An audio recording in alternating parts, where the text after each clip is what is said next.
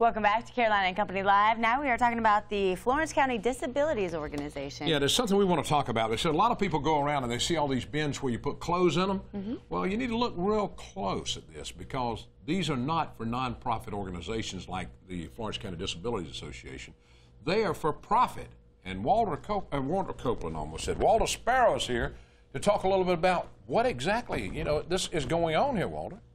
Well, like I said, there's just been a prolific amount of donation bins that are popping up all over the place, and a lot of them are metal. A lot of them in our area are either blue or school bus yellow.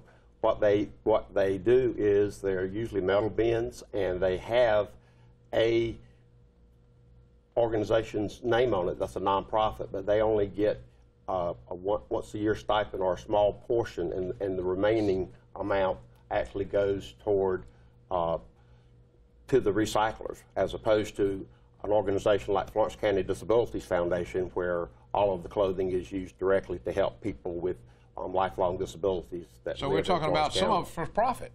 The majority of the ones that are out there now are for profit. Huh. So you guys have some out there as well? We only have a few. Okay. Most of ours are actually located at our thrift shop locations. We have 5 thrift shops in Florence County, 2 in Florence, 1 in Lake City, 1 in Scranton, and 1 in Johnsonville.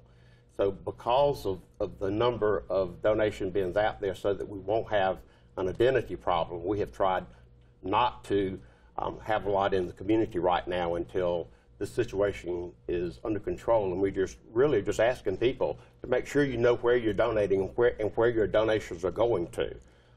Because it's very easy. They've made it so convenient for people to be able to donate that lots of times, I know in our area, many people, because of the number of thrift shops that we operate, thought they were actually donating to Florence County Disabilities Foundation, as opposed to the for-profit organization that is actually doing and have the bins in numerous locations all over.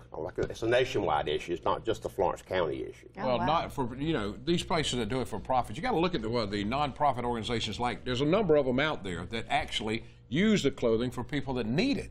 Correct. I mean, not just Florence County Disabilities, but there's a lot more out there, Walter. And they need to make sure that that's where they're going to if they want to give them to them. That's right. That's the main issue that we're trying to address today is just know where your donation is going. If you want it to go to a for-profit, that's one thing. But if you make sure you know what charity you're giving to, and particularly, hopefully you're giving to a local charity that you're familiar with, that you're helping local people. Yeah, that's absolutely. Right. So be sure to check it out. And if they want to donate to you, then go to one of your 5 thrift locations. Stores, right? Yeah. Put it out there. There'll be things out in front of there, so make sure you know what you're doing, right? Yeah, good to know. I had no idea. Stick with us. We've got more coming up in just a moment. Something, a surprise, I think. I can't tell you. It's coming up.